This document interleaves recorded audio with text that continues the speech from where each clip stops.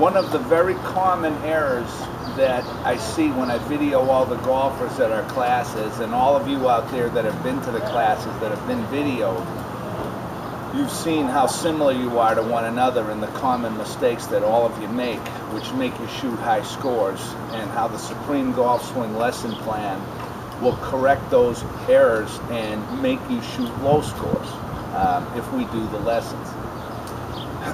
There's a common error that I see with a lot of golfers that come in and get their swings videoed.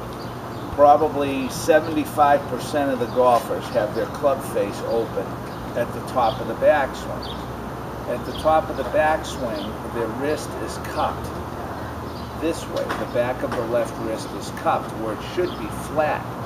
At the top of our backswing, the right wrist should be very similar to a waiter carrying a tray, so that your palm is up, okay, and the back of the left wrist is flat.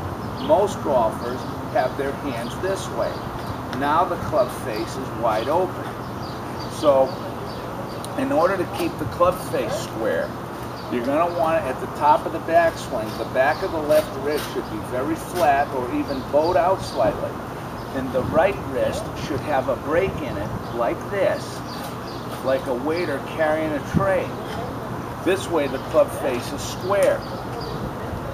Also, keep in mind that in order to hold the club face square in the downswing, nothing in our body can get in the way. If you're a right-handed player, you lefties are converting.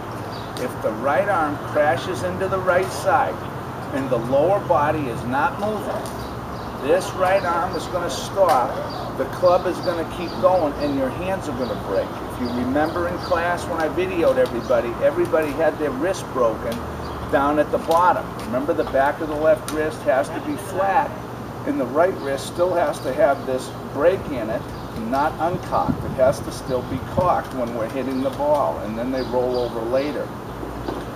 So keep in mind that in order to hold the club face square all the way through the ball, you gotta be a leg player, and your hips have to be set in the posture, because if the hips come forward, there's no room to swing the club. The hips have to be back so that nothing gets in the way. Okay?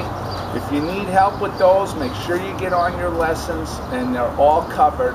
And the testimonials that have been coming in from the Supreme Golf Swing students that have been thorough with their lessons is mind-boggling. People are doing great. So get on your lessons and let's fix your problems. Learn the correct fundamentals, memorize them, and do them without thinking. How's that one?